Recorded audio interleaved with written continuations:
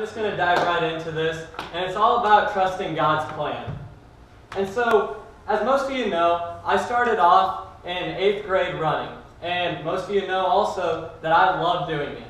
And it's not only because I get to run that I love doing it, but it's also because of the awesome teams and the awesome guys I've gotten to meet. Some of these guys are fast, and some of them not so fast, and I love that I get to run with every one of them. They're the most influential people that I get to be around during my week.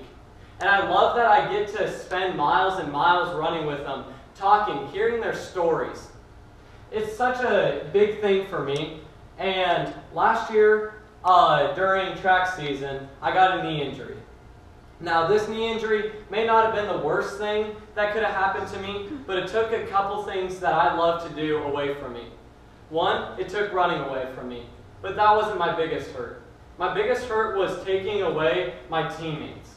I couldn't go out on a run with them or be with them all the time, and that hurt. Because these guys are so impactful to me. They not only help me on my running career, but they also help me on my spiritual side. So when I got this knee injury and I couldn't run with them, it hurt so bad to be in the weight room, sitting there, riding the stationary bike and just looking. And I'm like, what am I supposed to be doing in here? Why am I in here? And I didn't know why, and so I'd be in there, and for the first week it might not have been so bad. But then it was week after week after week, and it started getting a little daunting. And so I got going, and one Saturday it really hit me. Saturday mornings, we're the only ones in the building. There's no janitors, no custodians, no teachers, no anything in the building. And so it's just me and my running team. Now, the rest of my guys got to go out on a nice Saturday morning run, and I couldn't go with them. I had to sit in the weight room and turn on all the lights, flip on whatever I wanted to listen to, but it never really measured up to what I would be going through with the guys.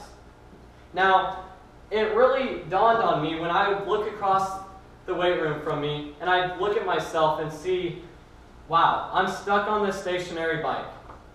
And it hurt because I was like, God, I'm setting myself up for an awesome track season, and for some reason, you put me here in this weight room on the bike, and I can't get out and get the miles that I need to have a good track season. And it hurt. It really did. And so I'd be angry with God, confused with God. And a couple days I'd just yell out, and I'm like, why?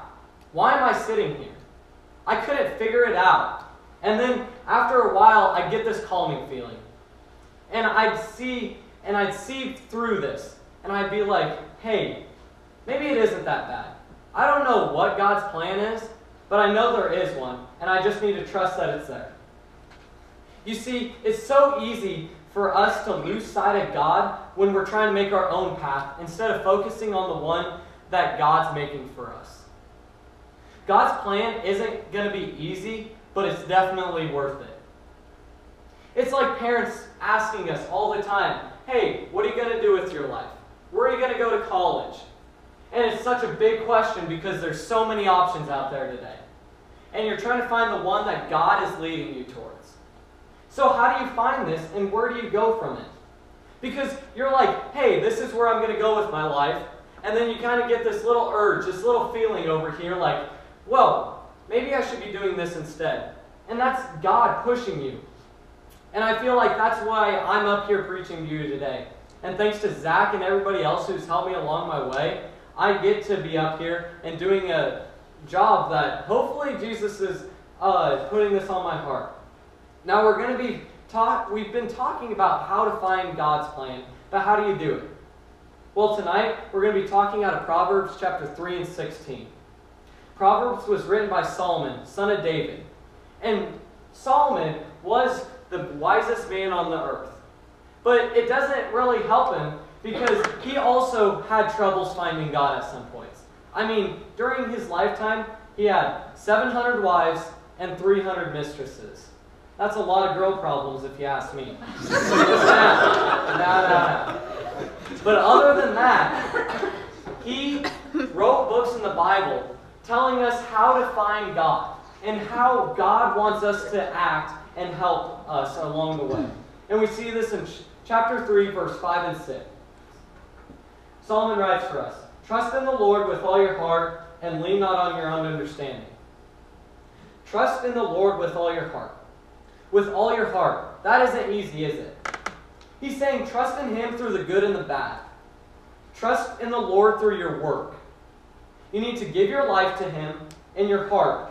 You need to give your actions, your words, and your thought. And trust that God has the best plan for you that you can have. Now, part 2 of this verse, lean not on your own understanding. Solomon is saying, once you trust God with all your heart, you then need to give up your way of thinking and trust that God knows best. You need to know that whatever your plan is, it's not going to be near as good. Because God is perfect. And so His plan for you is going to be perfect. Because God never fails. And so if He has a plan for you, it's never going to fail. Trust God through your work. Now, I've said this a couple times, trusting God through your work. But what does that even mean? Well, we need to define what your work is. Work can be many things. And no, I'm not just talking about a job. I'm not talking about when you get home, Mom telling you to do the dishes or do your laundry. I'm talking about all your actions, all your words, and your thoughts. You need to give those up to God. You can do anything, but it just has to be for God. Verse 6 goes hand in hand with verse 5. Now, verse 5, trust in the Lord with all your heart and lean not on your own understandings. In all your ways submit to Him, and He will make your paths straight. Solomon keeps saying this over and over. First, trust in God with your work, and trust that He knows best. It's kind of like, I know this story very well. It's kind of like when you're sitting in class and your friends are like, "Hey, let's go mess around." And you're like, "Oh yeah, that sounds really fun." And you get this little urge like, "Hey, maybe we shouldn't do this today." And you're like, "Oh no, it'll be fun, it'll be fun." And you're like, "No, I don't think I want to." And so you don't. And you sit back and your friends get in big trouble. So you see that God doesn't put you in bad situations. He's going to help you out. Second, don't lean on your plan, but focus on God's. Relating back to my story earlier about my knee, I had to trust because I couldn't do anything. I couldn't make my knee injury go away magically. I had to trust that God's plan was the right one and that at some point it was going to work out. I didn't know how at that time, but I had to trust at some point it would. And third and finally, submit to God. When I gave my life to God, it was an amazing step. And every day I know it was the right one. Solomon is putting these steps first to truly know the purpose that God has on your life. He's saying, once you give your life and work to Him, then He will make your path straight. Trust God with your life and in everything you do. Trust God through your work, and He will make your path straight. Once this happens, He will show you how to use His plans. Chapter 16, verse 3 reemphasizes this. Commit your work to the Lord, and your plans will be established.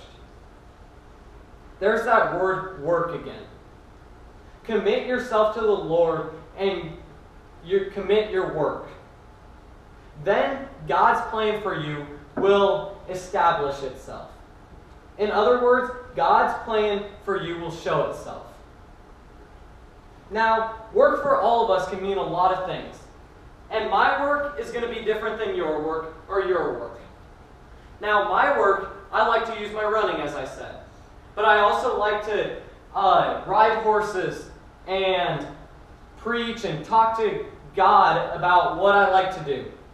Now, all these things are work. Because it's not only just your actions. It's how you talk to your friends about your faith. It's how you talk to your teachers when they tell you to do a direction. It can be so many different things. You just need to give your life to God. So how do we take this home, and what does it all mean? Well, first, you need to give your heart and your life to Him. This isn't going to be an easy step. So if you need some help or have any other questions, go to Doug or Zach. They're amazing and they know what they're talking about. Second, you need to commit your work to God. You need to commit everything you do, think, and say. And lastly, you need to trust that God has a plan. And at some point, not on your timeline, but on God's timeline, it'll show itself. You need to trust that God's plan will never fail. Now, I'm not saying this is going to be easy at all, but it's definitely going to be worth it. God's plan is perfect and will take care of you, and He will never fail on you. Because the God of the universe is for you and not against you. So He won't ever fail you. Tom, say hi. Hey guys, thanks for watching today.